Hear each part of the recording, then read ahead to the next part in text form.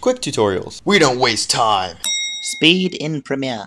This tutorial is all about slow motion and changing speed in Premiere, which is kind of basic, but let's face it, you suck at this program. You do, which is why you have me. So I'm hoping you're smart enough to figure out how to open up the program on your own. I also left the link to download this file below so you guys can practice. Before you proceed, If you really want that great slow motion that isn't all choppy, then shoot at 60 frames per second. That way, when you slow the speed down to only 40%, it turns into regular old 24 frames per second footage.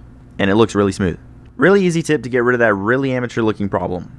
Let's say we have this beautifully composed shot filmed by an intelligent, handsome, funny, not to mention powerful videographer. Let's say we want this at half speed. Right click, go to speed duration and enter 50%, which will bring it down to half speed. If you don't want to get that really deep no in your clip, then check this so that the pitch doesn't change. Great. Now you're a Premiere master. Let's say there's another clip later on down the road. So we have the clip we want and we're changing the speed up. What's this? What's this right here? Our clip got cut off. And that's because when you change the speed of the clip and it goes beyond the boundaries of the space you have there, it won't overwrite the clip next to it. It'll still be the correct speed, it just won't show all of the clip. I always drag my clip way off, change the speed, and then drag the ends in around the part that I want to keep, or just chop them off, do whatever. But once I figure out what part I want, I slide it back into place. pro tip.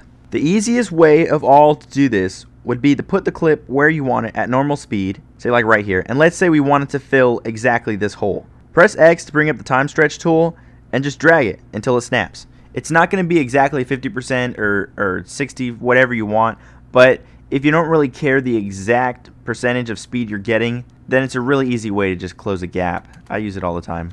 Comment on what you think my next tutorial should be below. This has been a quick tutorial. My name is Alex Harris.